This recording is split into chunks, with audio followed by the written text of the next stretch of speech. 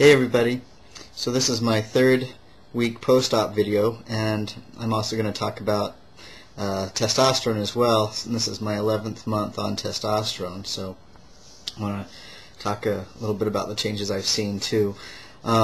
So 3 weeks post-op, and here's my chest. This last week I lost the steri strips off of the incisions, and also the stitches from around the nipple grafts popped off just a day or so ago. And so there's my chest. I don't know how close I can get. Here, we can take this off. A couple things I've noticed. If you look at the incision, it looks a little puckered, but that's from the steri strips, and it's actually starting to lessen or to flatten out in certain areas, especially where I move a lot.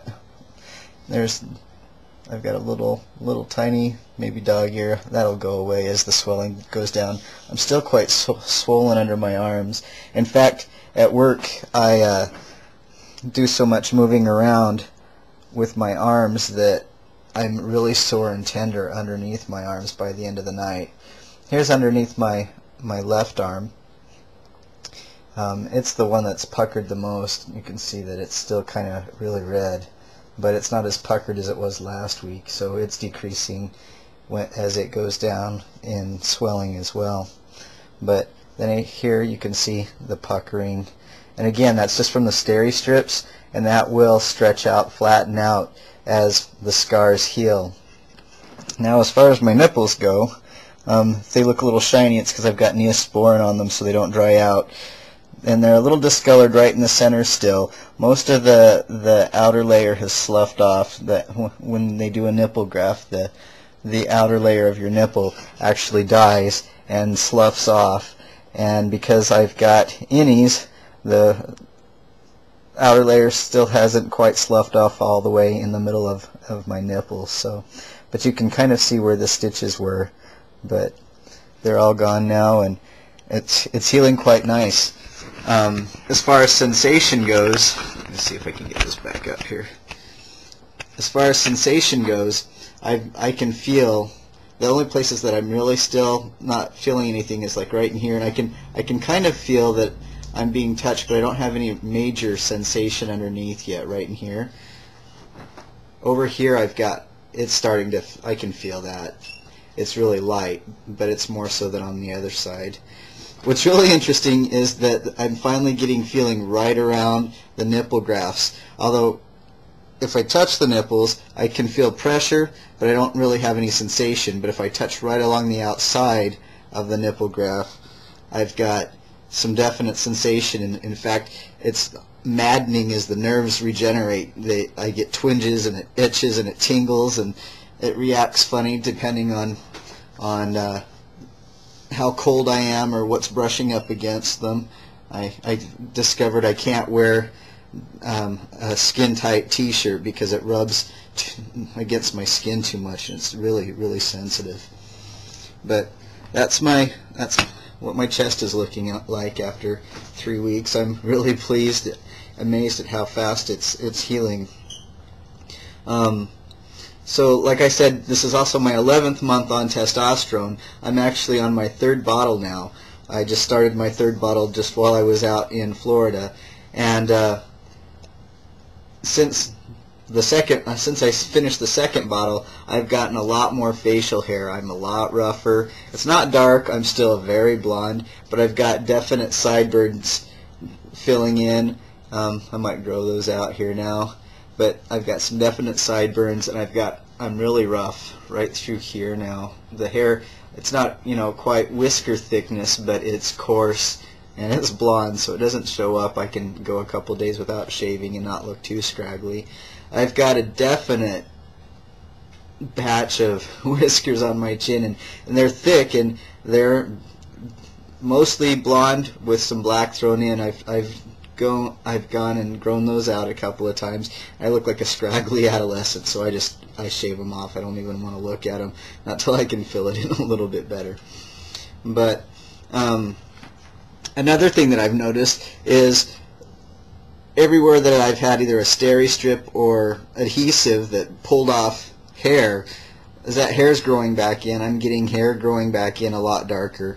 I did have some chest hair before surgery, especially around my nipples, but since they resized those, all of that hair's gone. But I'm getting some really, really dark hairs growing along this scar right here, and I'm starting to get them under here, so that's exciting. I'll have some chest hair that'll help hide those up.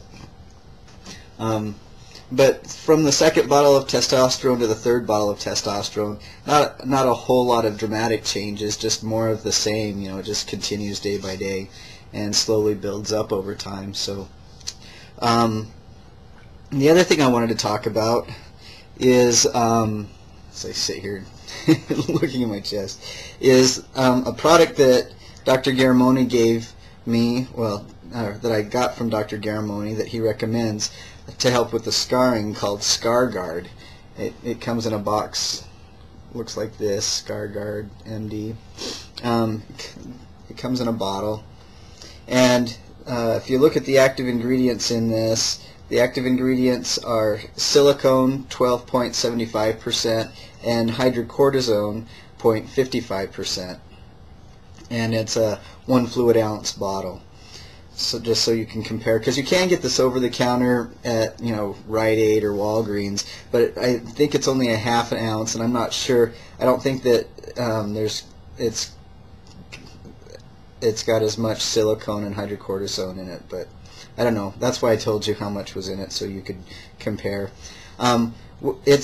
It goes on like a fingernail polish, like clear fingernail polish. The applicator looks like a fingernail polish applicator, and you just paint that straight onto the scar. And I just got this in the mail on Thursday, yesterday, and I've already put two applications. I don't have any on right now. I just showered, but I put an application on about this time yesterday, and then last night when I got home from work, I peeled off the old one and wiped it off with a warm washcloth, and I just painted it on, and the difference in skin quality, it was just amazing. It's much softer. It doesn't feel as rough and as bumpy, and I mean the puckering has all but disappeared just from this one section alone, and it was puckered yesterday morning. So I'm quite impressed with it. I don't know how long this will last me. I'll keep you updated, but it says you're supposed to apply it twice daily, so that's why I did it twice yesterday, and I'm going to go upstairs and put some on here before I get dressed, and then I'll apply it again tonight when I get home from work. But I'm really pleased with what it's done so far. I've had other surgeries. I was hit by a car when I was 15, and I did a face plant on some asphalt, and I've got lots of keloids from that accident. I wish they had a product like this around back then, because I've got some serious keloids on my knees, on my wrists, and had some on the backs of my hands. It took forever for my to regain full range of motion because they healed so poorly. So I was really worried about these scars, although I've had a few minor surgeries since then, and I haven't had problem with the keloids, but I just, you know, you don't want to risk it. So I'm quite pleased with what this ScarGuard is doing, and I'm definitely going to keep using it. So I'll be showing you next week what it looks like after a week using ScarGuard too. Anything else? I can't think of anything else. That's basically all I wanted to talk about today. I hope everybody's doing well, and I will see you next week. Take care.